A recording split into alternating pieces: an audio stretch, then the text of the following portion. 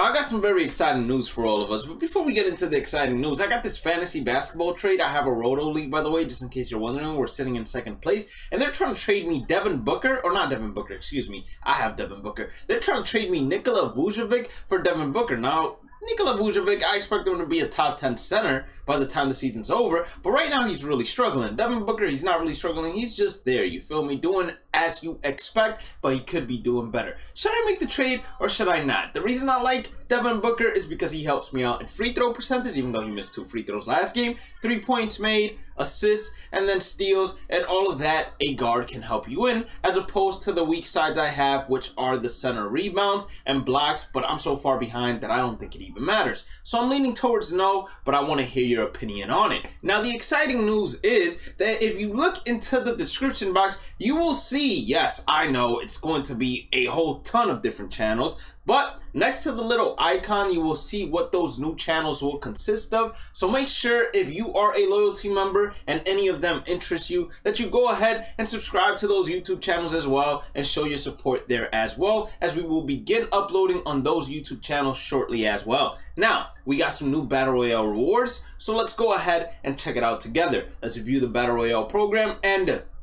surprisingly enough, we only got 1 new diamond added to the flawless reward, and then George Foster is the 90-point program diamond reward, which I found a little odd, but I haven't played this game in so long that I do not know whether or not they've started only adding 1 new World Series, or excuse me, 12-0 flawless reward, or if they've been doing this for a while now, or they just started. Now, in the silver levels, I'm pretty sure we just got this new tops now, and then a couple of extra silvers. Now, my personal opinion on how to make millions of stubs, which you can absolutely make millions of stubs, it just depends how deep you invest into this, is since most of these cards are going to be collected right now, right this second as we're speaking, since a lot of people are going to be racing to complete this program, what I would do is I would invest in these cards now as the program is out and a lot of it is being distributed into the market, and then I would hold the cards either for the new collection coming out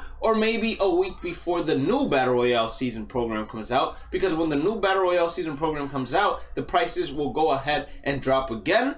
But 7 days before that, or within that time period, the prices should be at a point where you make some profit. So these silvers and gold packs are still very much profitable. You just got to go ahead and actually put in the work. And then we go to the 80 BR program reward. You can get yourself a Aroldis Chapman or Bryce Harper, even Kenley Jansen. This is the new George Foster that they went ahead and added. Left field primary. Really good contact, really good power. Vision at a 90 is good enough. 88 fielding, that means you get him up to parallel 2. He's going to go ahead and have diamond fielding, which is amazing. His reaction, I'm covering it right now, but it's an 85 reaction. That means you super fractor him, which means parallel 5. You get him to 90 reaction. The 52 speed is really his only downfall for an outfielder, but besides that, if he is able to get great jumps, above average jumps, with that fielding and that reaction, as well as an 84 arm strength, he's going to be good enough to be your everyday outfielder, unless there are some outfielders that I don't know of, because there could be since I haven't played in so long. And then last but not least, the new 12-0 flawless reward is going to be Corey Kluber, his 18 strikeout game. I'm surprised they went this route. They could have went with the no-hitter one as well in order to go ahead and juice his hits per 9 to 125. But at the same time, if they had gone that route, I'm pretty sure everyone and their moms would have literally been complaining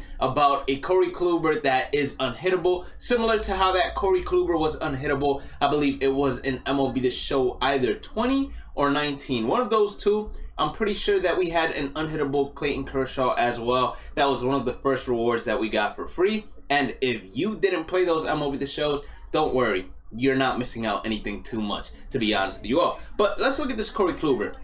114 hit per 9 is beyond a good enough hit per 9. Then he has a 122 K per 9. That is beyond a good enough K per 9 as well. Walks per 9 out of 93. Home runs per 9 out of 90. That really doesn't matter too much since pinpoint really helps you out enormously there. And then his pitch arsenal: sinker, cutter, slurve, four seam, and then last but not least, he also has a changeup to his arsenal. I think that the sinker, cutter, combination obviously is the deadliest combination in the game, and then a slurve and a changeup. The slurve has a little bit of horizontal break to it, so that helps him mix it up, and then the changeup has vertical break to it, so that helps him mix it up, and they both come around relatively the same speed. So I think he's going to be an above average pitcher, probably similar to that Corey Kluber. That was a signature series card that we had seen in the past in MLB The Show. Now you might be wondering, all right, so I'm looking at the description and you have a Road to the Show channel now, you're gonna have a Diamond Dynasty channel. What does that mean for this Bhlademyst channel? And the answer is pretty simple. As you see on the schedule, we will be having a new 9th inning program, and we will be having Team Affinity Season 5 coming soon. Now, I will be going ahead and uploading once again how I did previously in the past, and upload a video each and every single day on this channel. It's gonna be flipping to a mill. It's gonna be coming back because in the Diamond Dynasty gameplay channel, I'm gonna have a series called Pack Champs instead of Pack Squads. It's gonna be similar to Shelfies, but I'm pretty sure that I'm going to do my best to just make my own style of it, but it's going to be similar because it's the style of just opening packs and equipping the players from those packs and building a team from it. And in order for me to make the stubs to go ahead and buy the packs, I'm going to have to start flipping. So on a brand new PlayStation account, you're going to see me go from 0 stubs all the way up to 1 million stubs, or whatever the amount is going to be. We're going to be having that 3 times a week. It's going to be on Monday, Wednesday, and Saturday. But don't quote me 100% on that.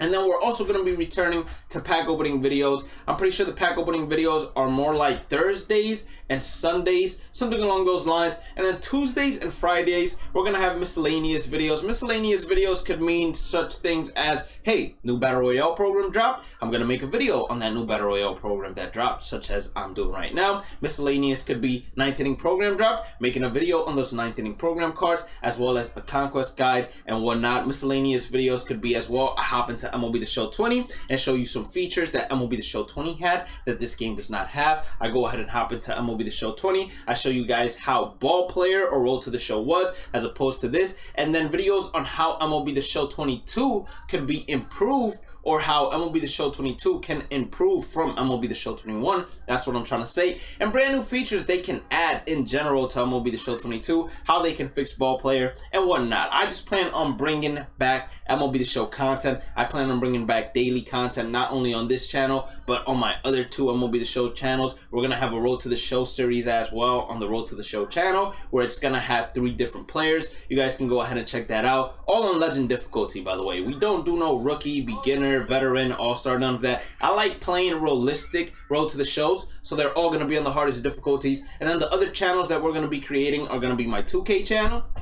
as well as my League channel on 2K, which is going to have a unique twist to it because I'm going to bring a buddy of mine, and then we're going to be doing the 2K videos together. And then last but not least, I plan on starting with the Detroit Pistons on a My GM channel for 2K as well. And then I have a Hearthstone channel. I'm not sure any of you guys know what Hearthstone is. It's a trading card game, but that's going to be coming in the future as well. Like all of these channels, they're going to be coming in the future. We're going to start one channel at a time, and then once we start uploading consistently and then having videos backed up and scheduled, then we're going to continue working on the other channels. That way, by the time MLB The Show 22 comes out, I just have all the channels ready to go, and I'm uploading consistently throughout all 7 channels, which I plan on even expanding more into, because I plan on creating eventually a Blade IRL channel, a Blade Reacts channel, and all of that. And the reason I decided to make new channels instead of just putting all of the content on this channel, you might be wondering why, is because let's say I get into the algorithm here